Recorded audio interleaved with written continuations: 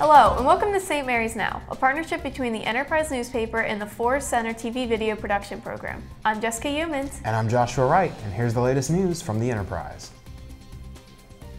Maryland will be raising the smoking age to 21 starting October 1st. They will all be considered tobacco-free products, and you will have to be 21 to buy them.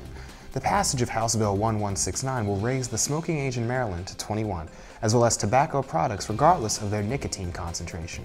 However, vendors will still be able to sell tobacco products to active duty service members who are at least 18 with their military IDs.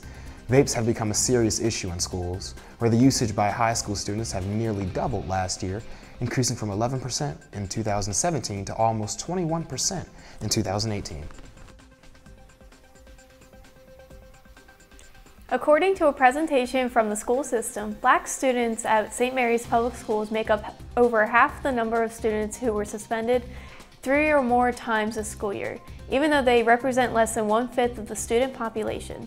Maureen Montgomery, the school system's deputy superintendent, and Cheryl Long, director of student services, presented the numbers on April 10th at a St. Mary's County NAACP meeting at the Leonardtown Public Library.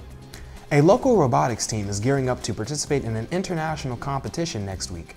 The Robobees, a high school team that is part of the growing STEMS program, competed in the Chesapeake District Championship against teams from Washington, Maryland, and Virginia at George Mason University in Fairfax, Virginia last weekend, where they made it to quarterfinals. The team is the highest seeded team of all the region's teams for the first global championship in Detroit, which starts next Wednesday, April 24th.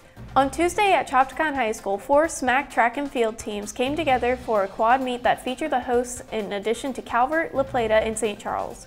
According to unofficial results, St. Charles swept the meet on the boys' side, with the girls also taking a win. St. Charles senior Sherrod Fry won all 3 of his individual events, taking home first place, finishing in the 200-meter dash, long jump, and the triple jump. Fry stated, "I feel like I did in each event, I did pretty good, and the team did pretty good as well." This news brief has been provided by the Enterprise. For more details, visit somdnews.com. That's all we have for you on this edition of St. Mary's Now. I'm Joshua Wright. And I'm Jessica Humans, signing off.